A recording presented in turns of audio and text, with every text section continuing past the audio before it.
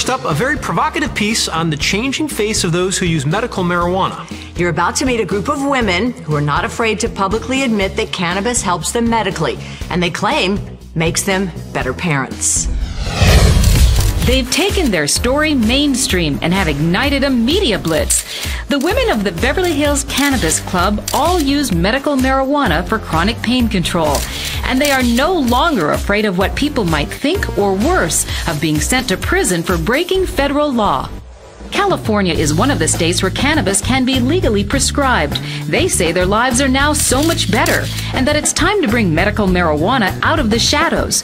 They meet often to discuss their advocacy for legalizing cannabis nationwide. Cheryl Shuman is the club's founder and a cancer survivor. Why go public now? So public. I think by speaking out as a mainstream woman, people start to listen. The problem in the past is the only people that were willing to come forward were the stereotypical hippies and tie-dyes. But when they see someone like me, first of all, I'm a mom. I could be your sister, your mom, your aunt, your teacher, your doctor. And when people hear it's pot, they're curious, so they tune in. Club member Dana Dwight, the mother of 3 boys, has no qualms about discussing her cannabis use. I have severe inflammatory disorders, and cannabis gives me a better quality of life. It took the edge off my pain. I was able to be present for my children. I wasn't in bed on the pharmaceuticals. It gave me a lot of relief, and it gave me a better tolerance to deal with my children.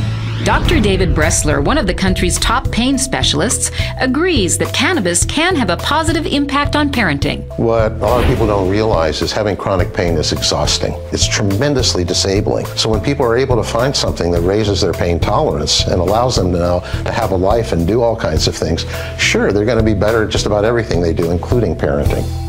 For Cheryl and these moms, the risk of federal prosecution is worth the hundreds of thousands of emails, tweets, and Facebook friends who've come out in support of their advocacy.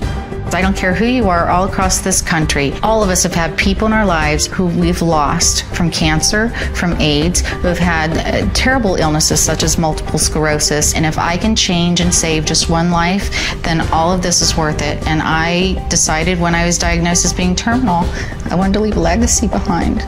And that's what I'm doing. I'm Asha Blake, America Now.